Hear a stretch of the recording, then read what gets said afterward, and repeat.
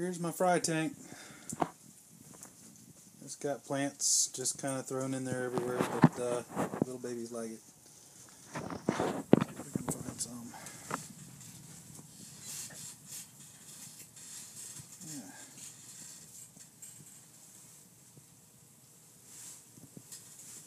That's a mutt.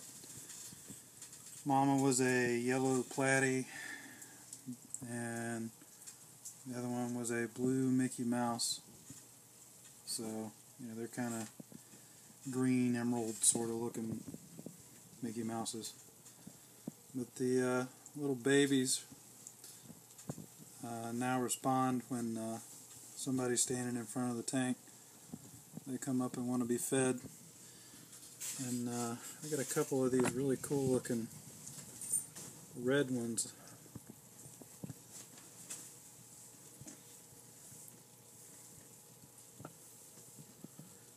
The big ball of mess right here is Riccia and Java moss.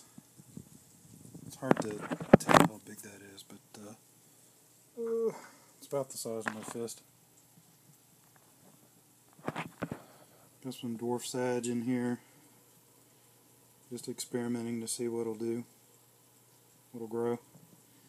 Put a little sprig of dwarf hairgrass in here, and it's dying off.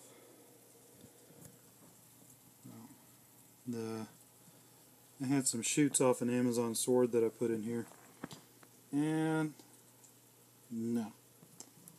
So all that mess, all that jungle, that's water sprite.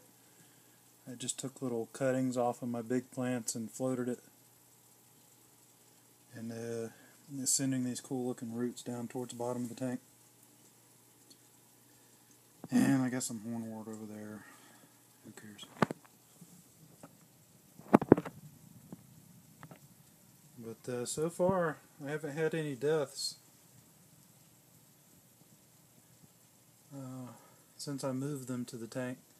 I thought I did one day because I came in and there's one that was stuck to the filter right there, and I thought he was dead, but he swam off just a little while later, and turns out he was just taking a nap. I don't know, I guess that thing's comfortable for him.